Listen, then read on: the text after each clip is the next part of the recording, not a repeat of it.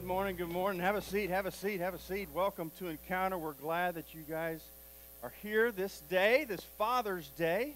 Happy day for all the dads. We're going to acknowledge you here in just a minute. I want to give some announcements first to let you know what's going on in the life of the church. And there are things that are going on.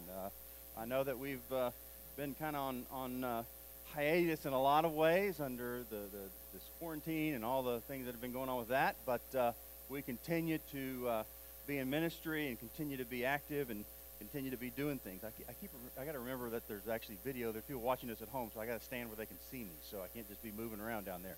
So anyway, announcement-wise, I want to share with you what's going on. Children's Ministry Parking Lot Play Day. It's going to happen June 27th from 10:30 till noon in the parking lot next to the FLC, which is right out there. There are going to be all kinds of, they're asking you to bring your bikes or scooters and towels for some fun in the parking lot. They're going to have snow cones, sprinklers, and water games, and they're going to do this in a way that try to social distance as best as possible and have lots of fun. So kiddos, be aware of that Saturday, June 27th. In July, we're doing Blue Jeans Sundays. You're invited and welcome to bring your blue jeans and wear them when you come. You know, don't just bring them, but wear them in the month of July. And also bring a pair of blue jeans to give away. We have done this before. So during the entire month of July, you're encouraged to wear your blue jeans and then bring either a gently worn pair of blue jeans, or if you want to go out and buy a pair of blue jeans, we're going to donate those to the Mission House. So when they reopen back up, they are fully stocked with blue jeans for folks. Those have been very popular. They went off the shelves immediately, so please be aware of that. Army and Summit are happening this summer. It's just going to be done a little differently. If you don't know what those are, Summit is our junior high mission trip, and Army is our high school age mission trip.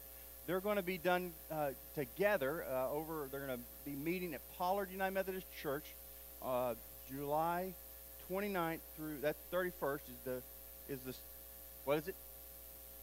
26th through 31st is the full week. 29th through 31st is the junior high part of it. So the junior, I'm going to get all confused now. You threw me off, Bruce. I blame you all the way. No. So anyway, what it is high school will meet first, and they're going to stay the whole week, and then junior high is going to join them at the end of the week, that weekend there. Is that correct, Patrick? Okay, perfect. So they're going to be, this is a day thing. So they're not staying overnight. That way they can maintain social distancing, grouping, and stuff like that. There'll be senior high. If you're church members, it's only costs $200. And junior high, if you're church members, it only costs $75. If you need more information about that, talk to Patrick, who's in the back there, okay? They're also needing supplies for this event. Teams will need hand sanitizer, paper towels, rubbing alcohol, liquid hand soap, Clorox wipes for these day camps. And so please be aware of that. You can drop those off at the church office. You can bring them up here on a Sunday if you want. But please know about that. 4 ways of giving now. We used to talk about the 3 ways of giving, but now we're talking about the 4 ways of giving. Here we've got our boxes when you come in the door. We're not passing offering plates because of, just trying to maintain social distancing, not have a bunch of touch surfaces. So the gray box is when you come in. If you want to drop off your offering on the way out, you can do that if you didn't do it on the way in. You can mail in your offering. You can email, or you can do it by online on our website, or you can drop it off at the church office on the secure drop box or in the office itself. So please be aware of that. Some things that were sent out to you this morning are Go Beyond, Grow Beyond questions. We send you a set of questions that deal with the sermon today and give you a chance to grow a little bit beyond where we are in the topic, kind of dig in a little deeper into the topic and engage it a little bit more so that you grow spiritually. So those questions have been sent out this morning. And then also we have 2 of our Sunday school classes that send out a video from their teachers. And those videos went out this morning as well. That's Open Door and Fellowship class. I know we have some other classes that are doing things a little bit differently, either through Zoom and things like that. So please be aware of that. Let's see, a couple other things. One, dismissal today, as we've been trying to do just for social distancing purposes, will be done by section, so don't just take off. We'll dismiss you by sections. That way we kind of avoid a bottleneck on the way out. And then I want to talk about a couple of transitions that are going on in our church staff. One, we're very sad to announce, you probably saw this already this week, that our student ministries director, Patrick Foster, is taking Patrick Foster? I thought you were correcting me there for a minute. Maybe I said Robert on accident. I always get Robert and Patrick mixed up. I don't know why I do that. I just do that. But anyway, so Patrick is going to be taking a new position as an assistant youth director down in Jacksonville at the end of the summer. Patrick, you may or may not know this, has not only been our youth director, but he's been a full-time teacher, special ed teacher down in Jacksonville, and also has been working on his graduate level work in graduate school. And so that's a lot to balance, and Patrick has done it with grace and style, but it begins to wear on you after a while. And so this opportunity that Patrick has with Jacksonville allows him to continue to have his hand in ministry and do some wonderful work with kids, but it doesn't have the higher responsibilities that we have for him and things like that. And so we're very sad that Patrick's going to be transitioning to Jacksonville, but we completely understand, and we're going to send him with our prayers and with our blessing as well. In fact, we're going to do something along those lines a little bit later on. In the meantime, you can know that we are in a search for a youth director. In fact, we have an interview coming up this week with a potential candidate. So please be praying for that. The other transition we want to let you know about is we have a new janitor, and Randy is with us this morning. Randy, would you stand up right where you are? I think they can see you from over there. That's Randy Dempsey. We want to welcome him. He and his wife Laura have been coming to church for some time now, and we're really glad to have him a part of the staff. Things are looking great around here, and we really appreciate you helping us keep clean and sanitary and all that kind of good stuff. So, all right, real quick. I'm sorry, I know that's a lot of talking and yapping. It's been forever since I've been up here, it seems like. So, fathers, we've got something special for you today. This is when you leave today, you're each going to be can receive this container of seasoning, this meat seasoning. So you can.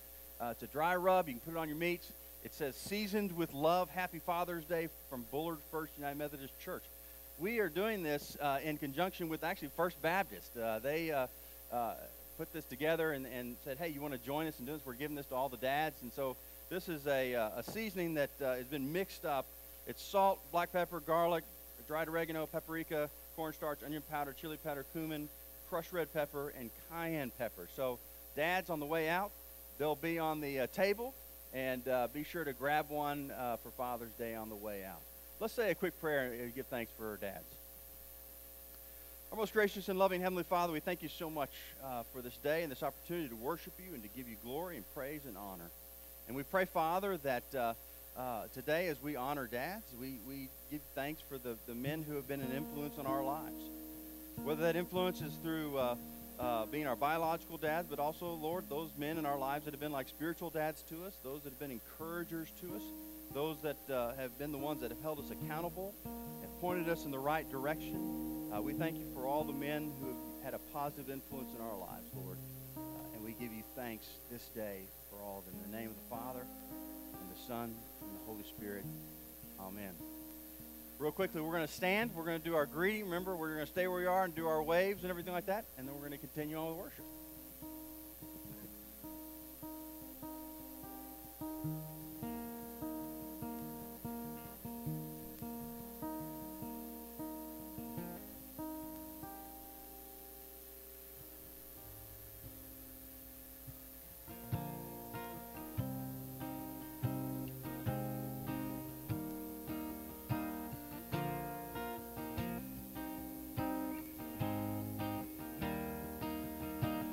Father of kindness, you have poured out grace.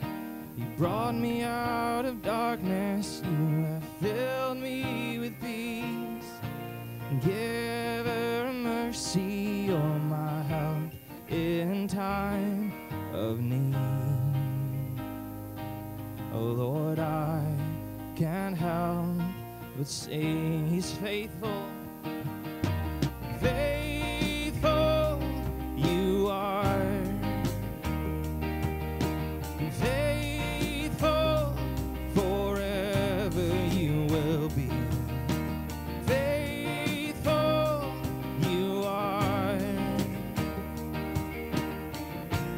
all your promises are yes and amen. All your promises are yes and amen.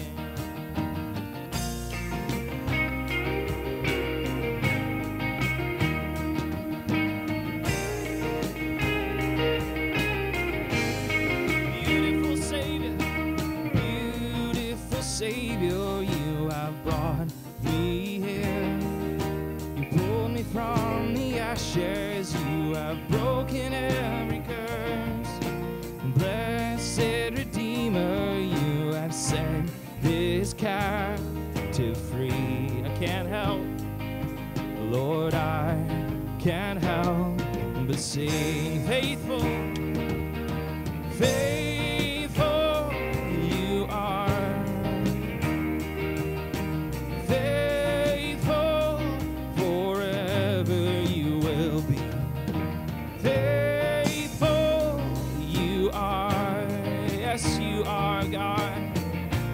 All your promises are yes and amen. All your promises are yes and amen.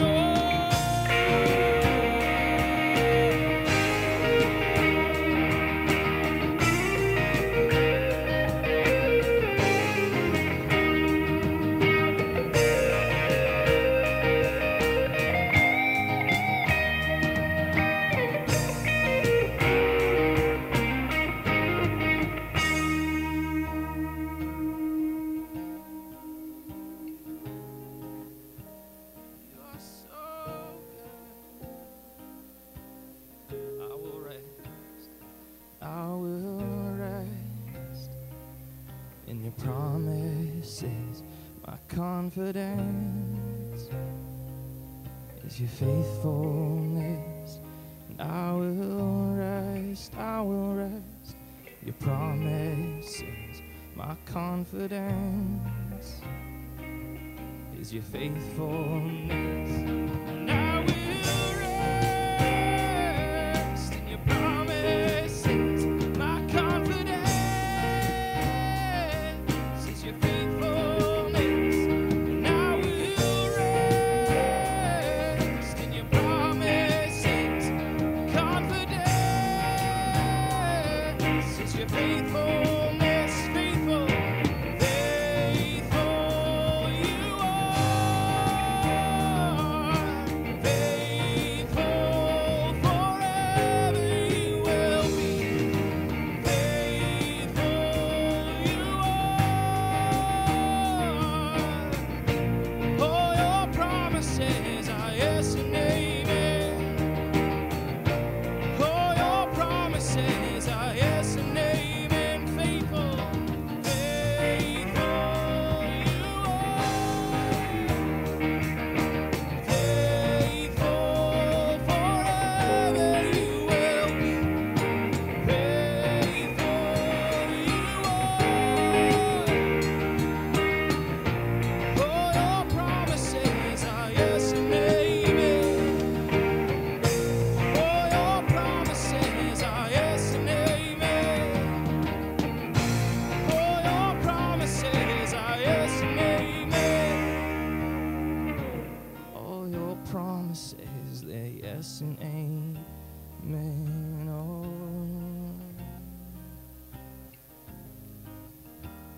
you are faithful.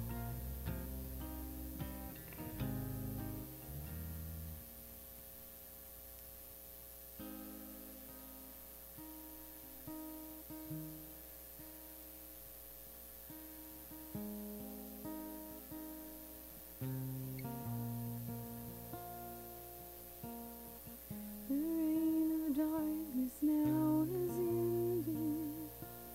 In the kingdom of light, in the kingdom of light, forever under your dominion. You're the king of my life. You're the king of my life. You reign above it all. You reign above it all. And over the universe and over every heart, there is no higher name.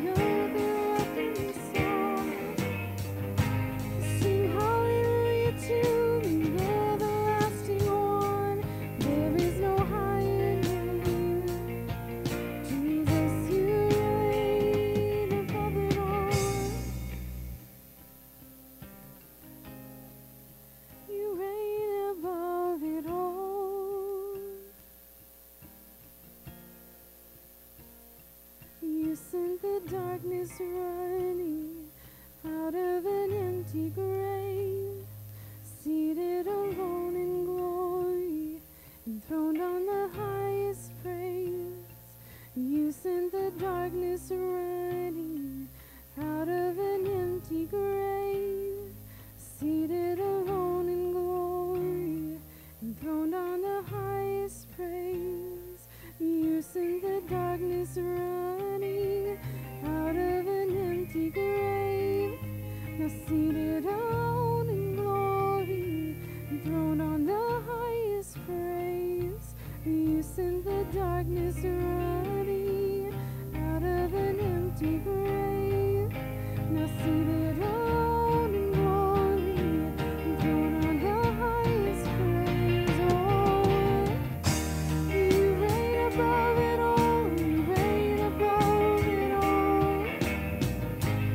Over the universe and over every heart, there is no higher name. Jesus, you reign above it all. Let all of heaven and the earth erupt in song.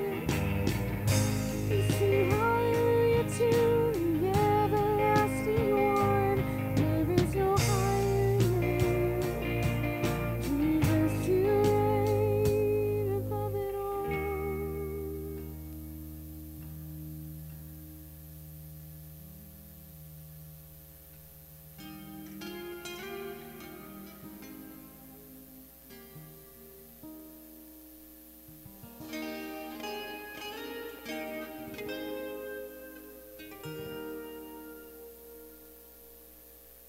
There is a king, he's seated among us.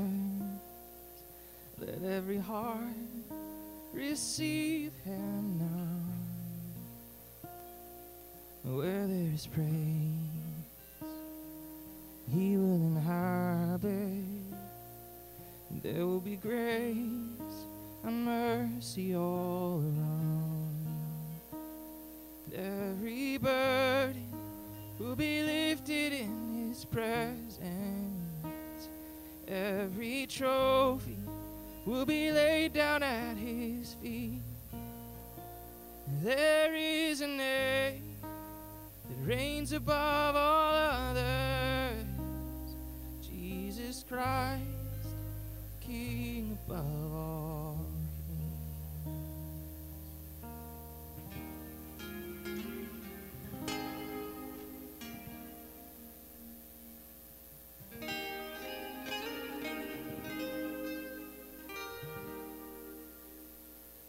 Unto the Lamb,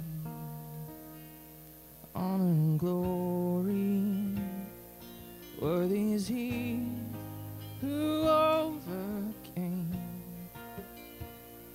and buried in shame, risen in power.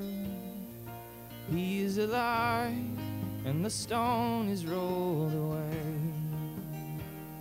And all our worship will belong to him forever. Death is conquered, and our Savior holds the key. There is a name that reigns above all others, Jesus Christ, the King above all kings.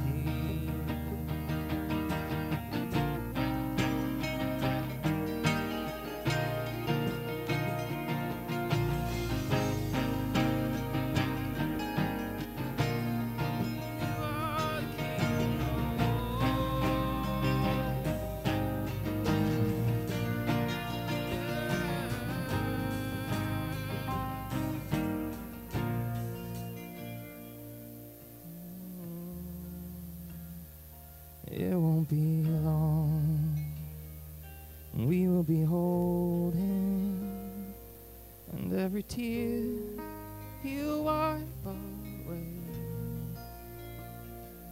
We'll be at home, the war will be over, soon we will meet our Savior face to face, and every burden will be lifted in his presence. Every trophy will be laid down at his feet. There is a name that reigns above all others, Jesus Christ, the King above all kings. All our worship will belong to you forever. Holy, holy, for all eternity. Yours is the name that reigns above all others, Jesus Christ, the King above all kings. Jesus Christ, the King above all kings.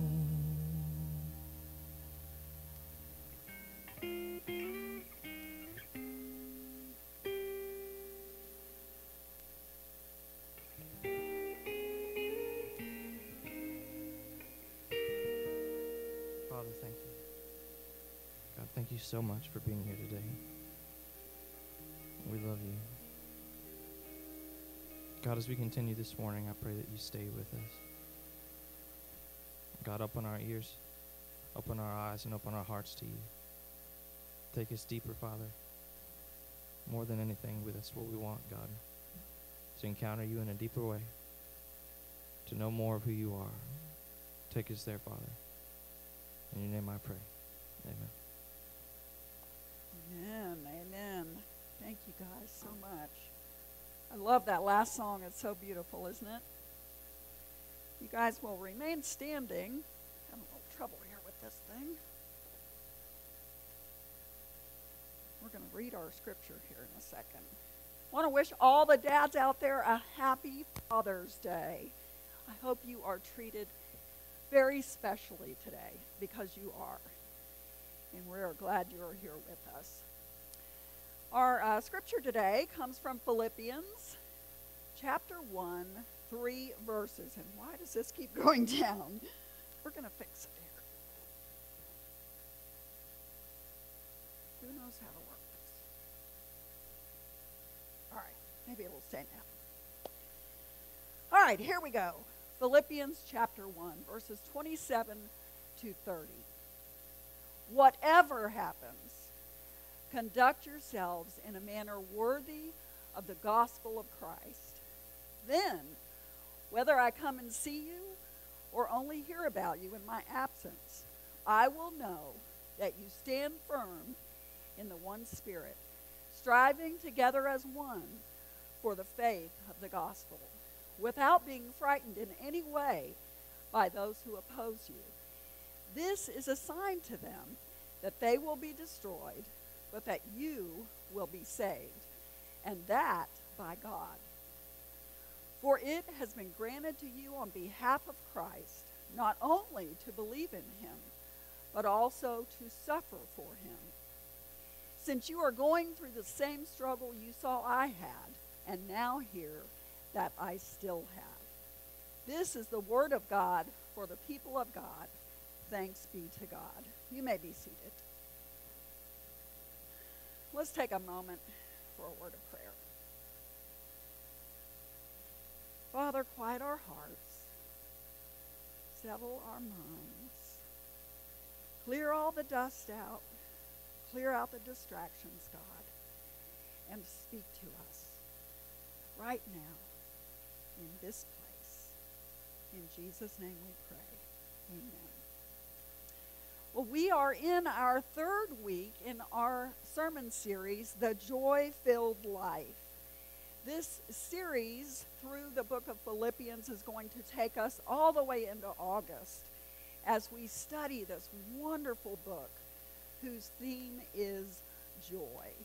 And today we are focusing on the theme of living worthy of the gospel and what that means for us. Next week, David is going to be preaching about humility. And I just think this is going to be a great series. I love the book of Philippians. And so I hope that whether you're coming here in person or you're worshiping with us online, that you will continue with us as we make our way through the book of Philippians. And I don't know about you all, but I think I could stand to hear a lot more about joy. So I'm looking forward to it. Well, there was a man who decided to go off and join a monastery. And of course, that requires an oath of silence. No speech is allowed except for 2 words once every 5 years, just to sum up the person's experiences to the head abbot. And so after the first 5 years, the abbot asked the man what 2 words describes his experiences that he's had. And he replies with 2 words: hard beds. And so after the next 5-year period came, the abbot asked how things were, and he replied, bad food. And so after 5 more years, he walked up to the abbot and said, I quit. And the abbot nodded and muttered, well, that doesn't surprise me. All you've done is complain for the last 15 years. By a show of hands, how many of you have ever made an oath or a pledge? If you're married, you better raise your hands, because when you get married, at least in the church, you make an oath. You pledge yourself to your spouse. You make a promise before God and before your spouse that you are going to cherish them, love them, be loyal to them for the rest of your life. Now, I know we have some former or current Boy Scouts here with us. So I'm going to recite the Boy Scout oath, and if you know it, please say it out loud along with me. On my honor, I will do my best to do my duty to God and my country, to obey the Scout law, to help other people at all times, to keep myself physically strong, mentally awake, and morally straight.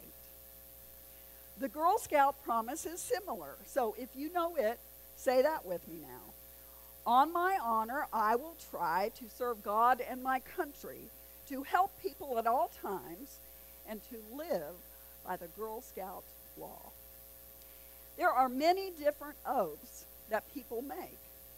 Men and women joining the military take an oath to support and defend the Constitution, as do our lawmakers and most every elected official in the country.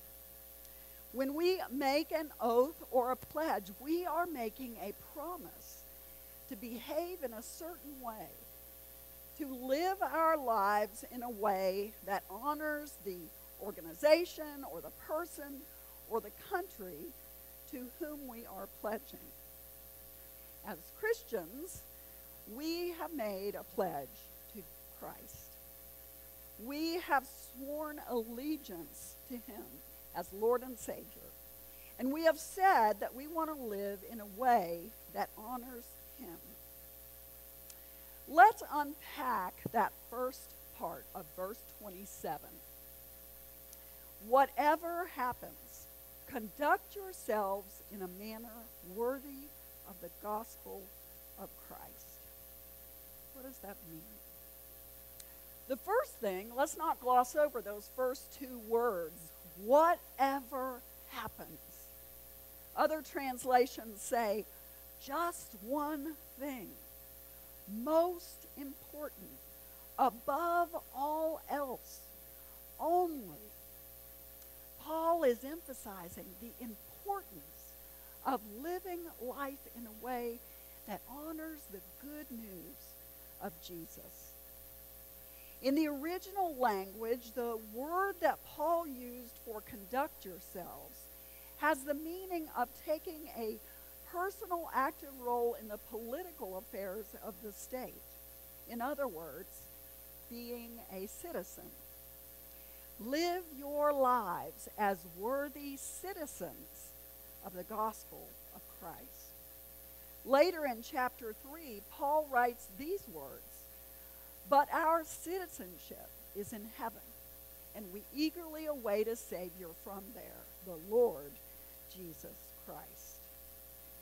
The use of this word citizen would have had special meaning to the church at Philippi, since they had been living as proud Roman citizens, enjoying all the benefits of citizenship. But Paul says to them that they need to stop thinking of themselves first as Roman citizens and instead as citizens of heaven who happen to live in a Roman colony. They needed to shift their loyalties. No longer could they go along with the proclamation that Caesar was Lord and Savior, and that is what was proclaimed. They have chosen Christ as Lord and Savior, and now they must live as if they are living in a foreign land. You all know what an embassy is. An embassy refers to both a permanent diplomatic mission and the building in which that mission is housed. The United States has embassies all over the world that serve as a contact point between us as the visiting country and the host country that we're in. Each embassy then has an ambassador who acts as the U.S. representative in the foreign land.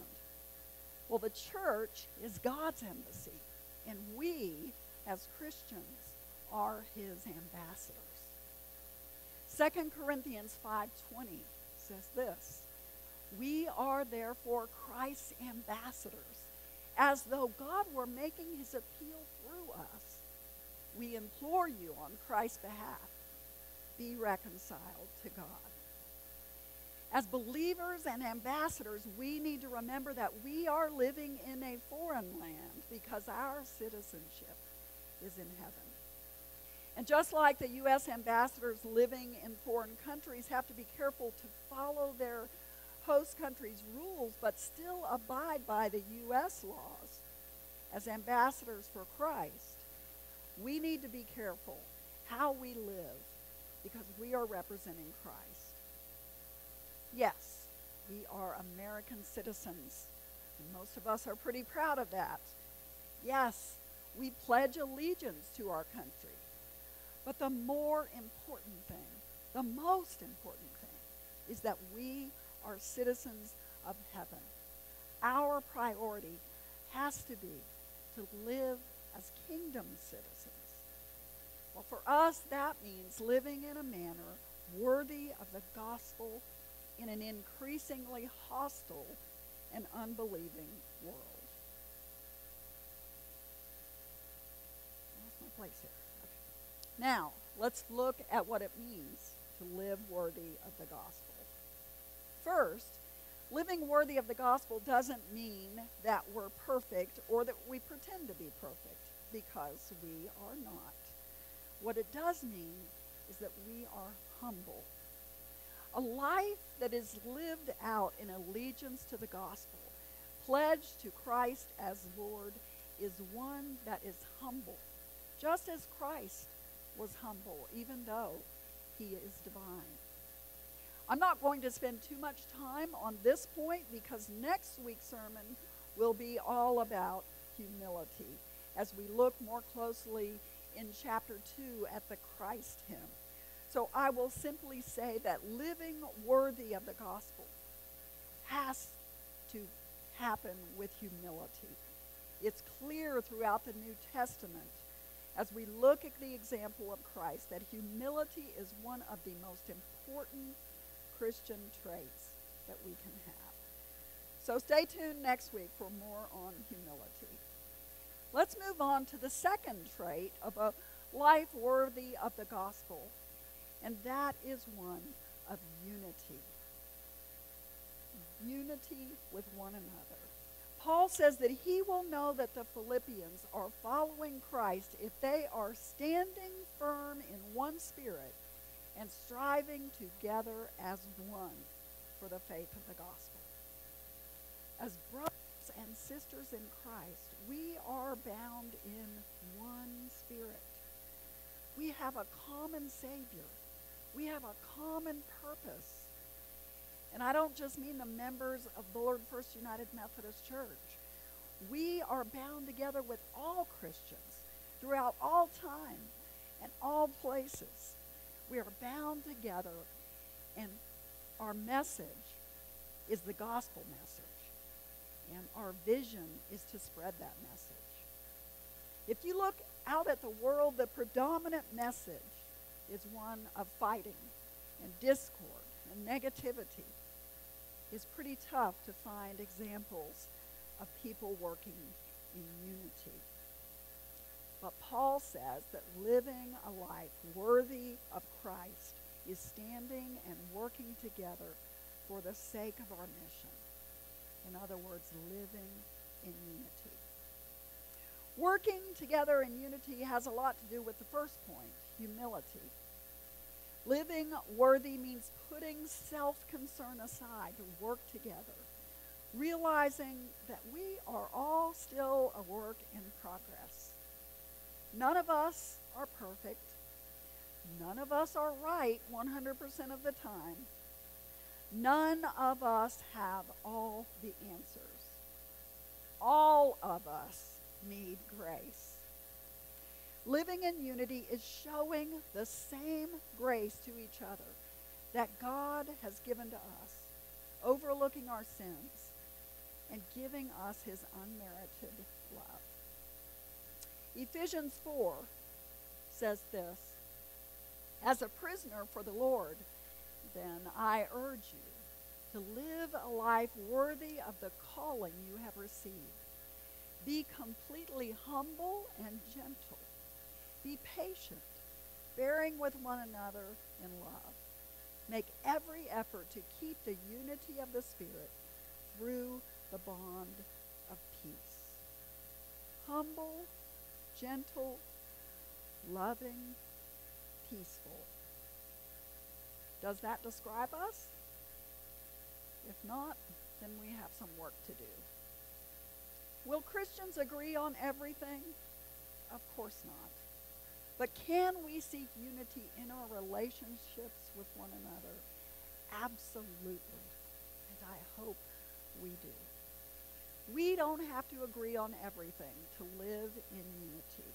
Because if we are truly committed to living lives worthy of the gospel, then we become people of grace.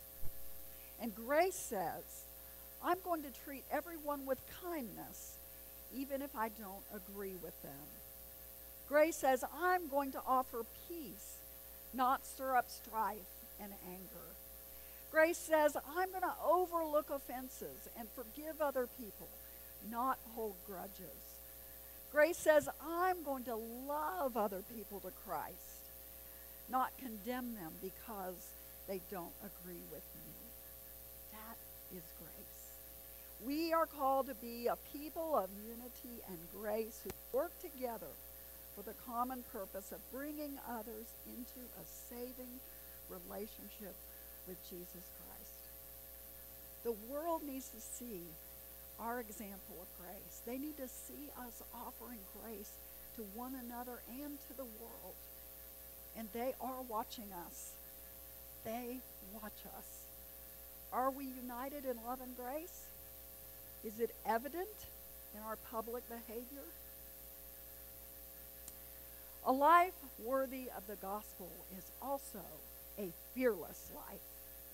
Fearless. Paul encourages us to live courageously in the face of opposition. I'm sorry to say this, but the world is full of half-hearted, backpedaling, fearful Christians. Christians who say they believe in God and Jesus is their Savior, but when push comes to shove and it's time to be courageous in their faith, they retreat. They suddenly have no voice to speak up against sin. They have no backbone to say, no, I'm not going to do that, or I'm not going to say that, or I'm not going to act in that way, because that goes against what the pledge that I have made to honor Jesus. They do what they know is wrong just to fit in.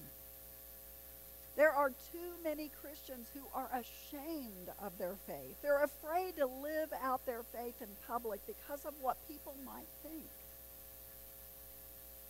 They're embarrassed to stand up to the cultural norms. They're afraid to appear too religious to their friends or their coworkers, and so they end up downplaying their faith. And that is a dangerous game to play, because the way we act in public is how people see us, how they judge us and our faith. It's how they judge the one who we say we are following. So if we are ashamed to truly live as real, authentic Christians, then maybe we're only fake Christians. A mature Christian is unashamed and unafraid to stand up for his or her beliefs in the way they speak, in the way they live. Romans chapter 1 says this, "For I am not ashamed of the gospel, because it is the power of God that brings salvation to everyone who believes, first to the Jew, then to the Gentile. For in the gospel the righteousness of God is revealed, a righteousness that is by faith from first to last, just as it is written, the righteous will live by faith." Being fearless in the face of opposition means we don't fear people.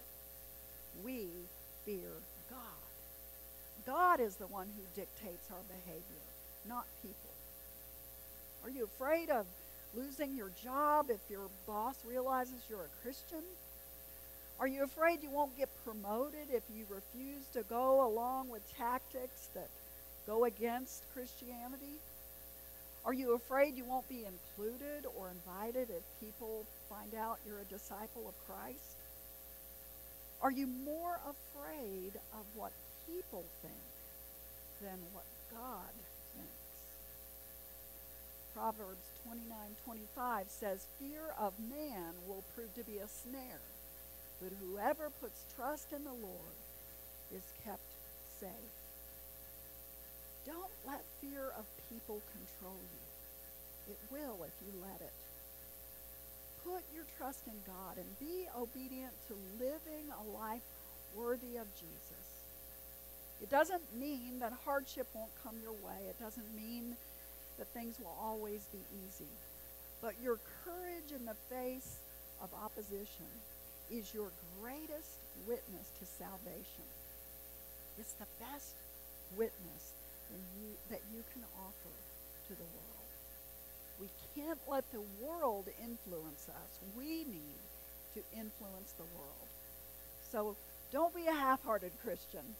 Don't be a private-only Christian or a part-time Christian. Be a fearless and unashamed Christian, living out your faith no matter who you're with or where you are. Well, the last point I want to make is living a life worthy of the gospel is living a joyful life. You're wondering when I get to the joy part, right? This is about joy. It doesn't mean that we won't have problems. It doesn't mean that we won't face opposition. It doesn't even mean that we will always be happy. So how do we live this joyful life no matter the circumstances? Living a joyful life is living chasing after God. Chase after him all the time, in all the places. Look for him. It's looking for God everywhere, all the time, expectantly.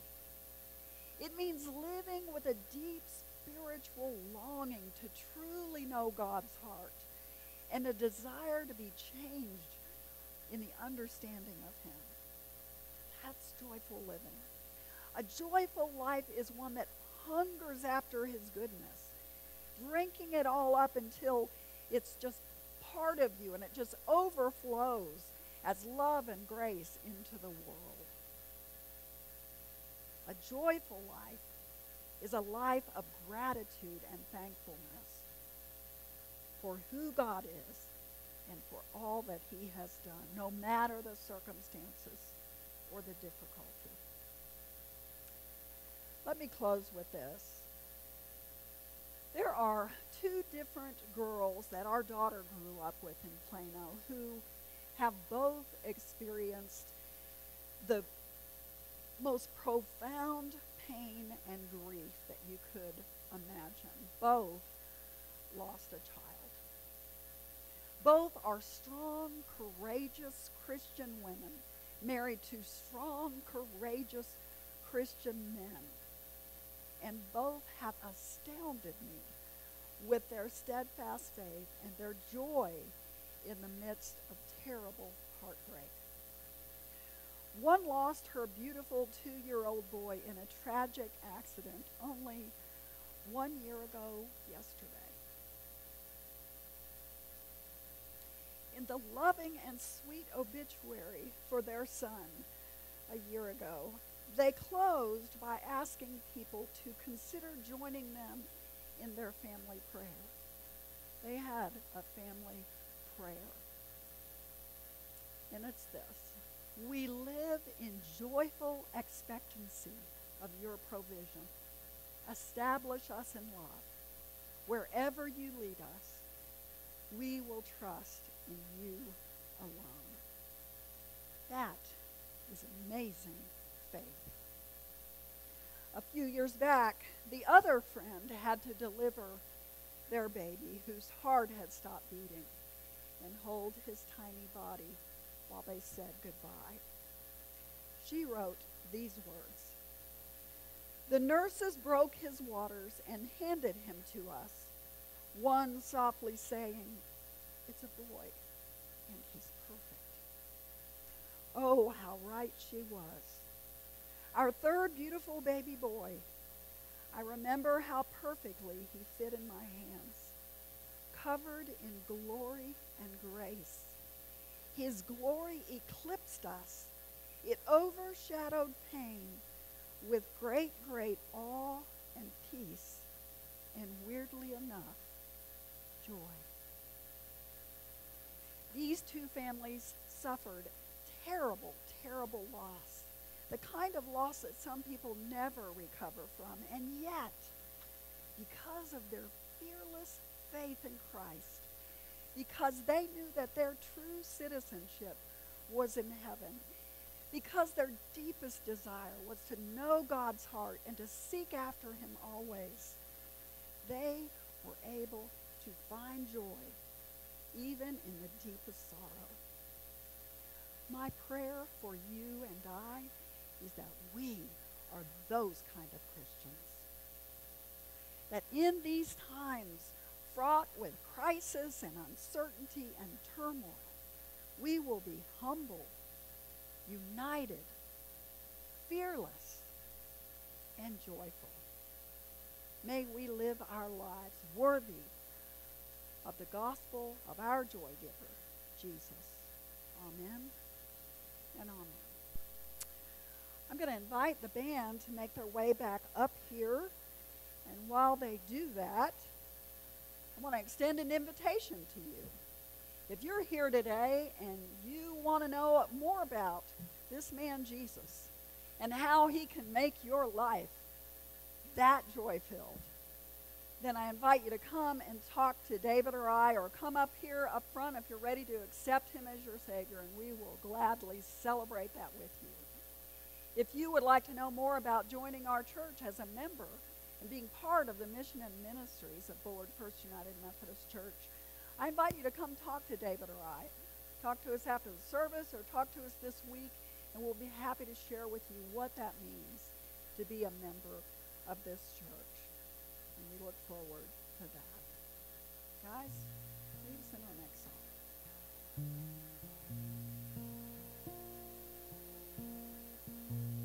Lord bless you and keep you.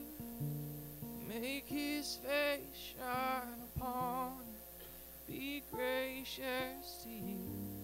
Lord turn his face toward you.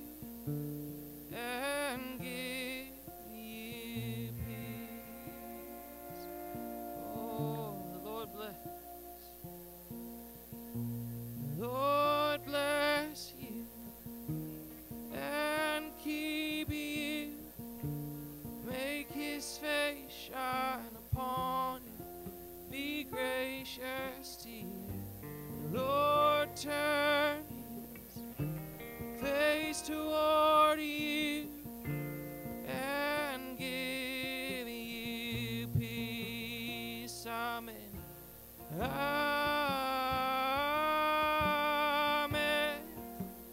Amen. Amen.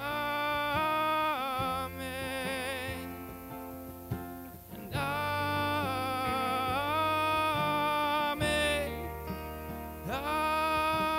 Amen. Amen.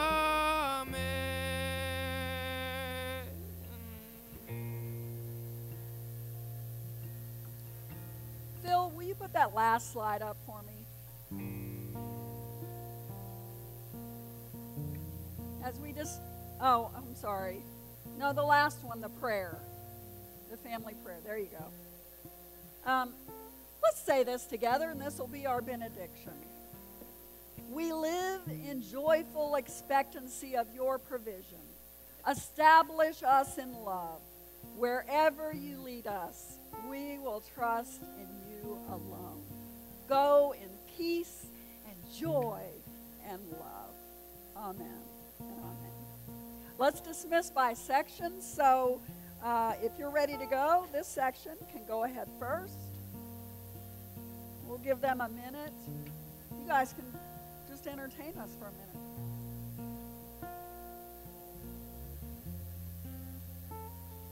Okay, how about this section? Go ahead and go now. Y'all have a great week.